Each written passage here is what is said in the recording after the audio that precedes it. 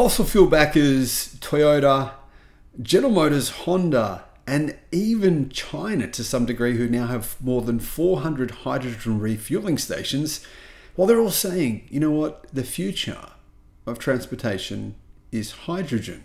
Now, looking at car sales in the United States and worldwide, well, you know what, buyers disagree. Hydrogen sales this year have gone down, over the last 12 months, have gone down by 70% in America.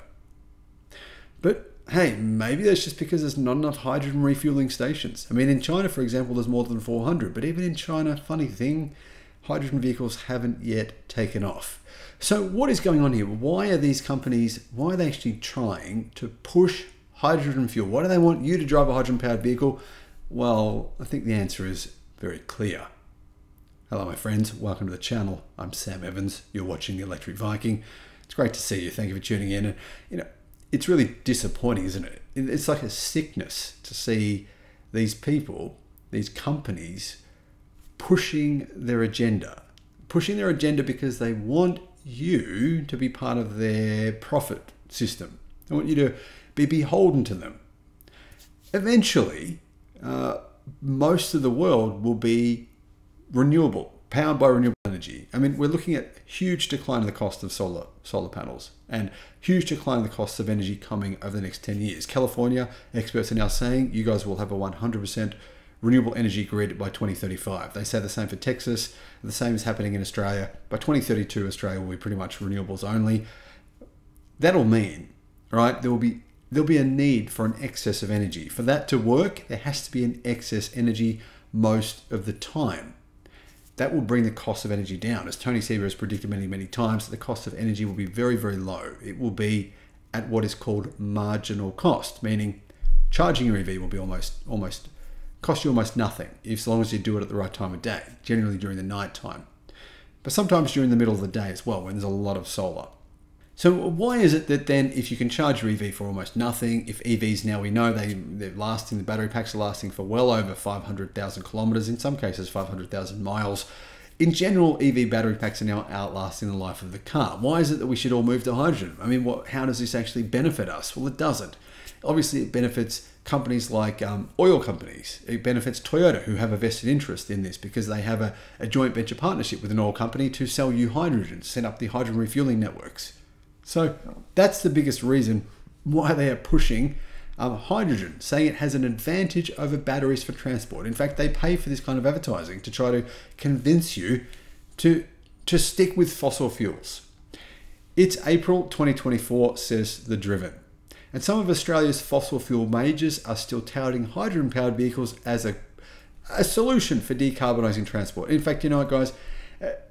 I see these comments all the time. On Facebook, people have been brainwashed by hydrogen. I don't know why, because whenever you try and get in a discussion with them, try and discuss the actual merits of it, you compare electrification versus hydrogen, they're not interested. They shut down. It's like, no, this is my religion. You cannot argue against my religion.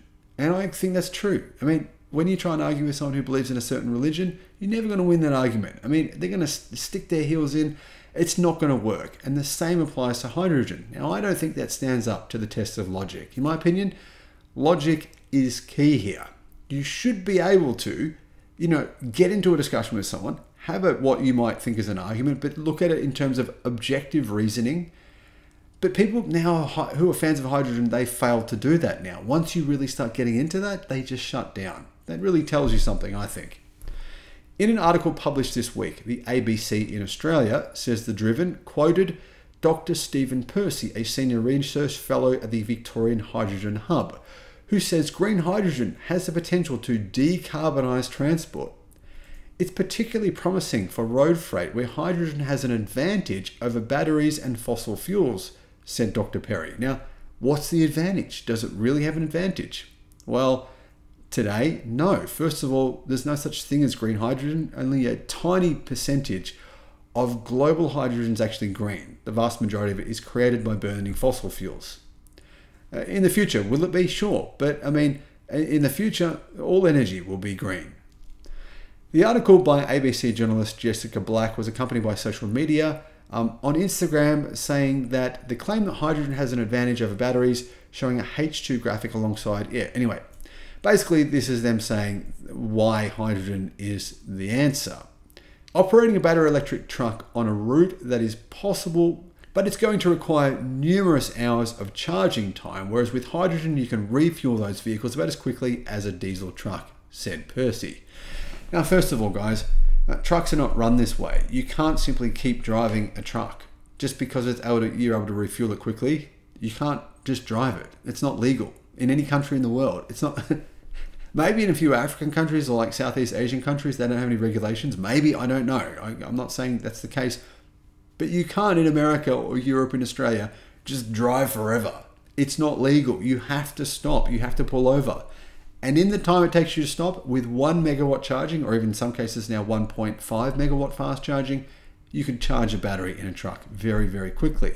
But keep in mind, there's also a lot of battery electric trucks that have battery swapping, where basically a machine removes the battery pack and puts a new one in, which takes about 3 to 5 minutes.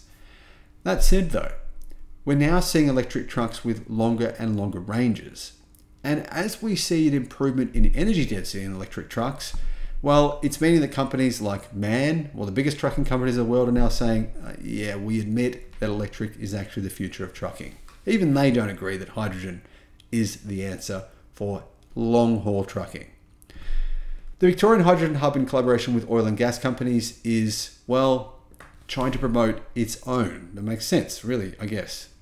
According to its website, the Victorian Hydrogen Hub is a partnership between CSIRO and Germany's Arena 2036, whatever that is. The Victorian Hydrogen Hub brings together researchers, industry partners, and business to drive the implementation of the hydrogen economy, says the website. If you scroll down the page, says The Driven, I'm looking at their article here, you'll see petrol and diesel distributor Ampol, which is a big fossil fuel company, as well as the Australian Gas Infrastructure Group, are listed as part of this whole deal, right? Basically just a bunch of fossil fuel companies trying to sell you more fossil fuels. So this is just marketing. I don't know if anyone actually buys into this, but people do. The Driven spoke to the Victorian Hydrogen Hub to seek clarification on their research to find out if, what they're saying has any objective reasoning behind it, or if it's just pure marketing. VHH Chief Scientist Professor Virginia Kilbourne confirmed that in addition to funding from the Victorian Government's Higher Education State Investment Fund, VHH also receives funding from one of the biggest fossil fuel companies in Australia called Ampol. The Driven asked VHH about the research behind Dr. Percy's claim that hydrogen has an advantage over battery electric transport. Dr. Percy wasn't interested in commenting. Interesting. However, they did say this: there is no real-world Australian field trials, and that's an issue. From a modelling perspective, when we look at some of the charging refueling times, there could be some advantage in terms of operationally. So that's all they had to say, really. Now, someone has come back here, an engineer, and said, to be fair, we need to have both technologies against each other in real-world conditions and test for this, but both range and charging refueling time are factors that will influence the comparative advantage of these technologies. Now, the truth is here, battery electric trucks, for example, Tesla Semi has around 500 miles of real-world range. How often do you need to travel further than that, right? How often do you need to travel even that distance? But even for long-haul trucking, you still need to stop.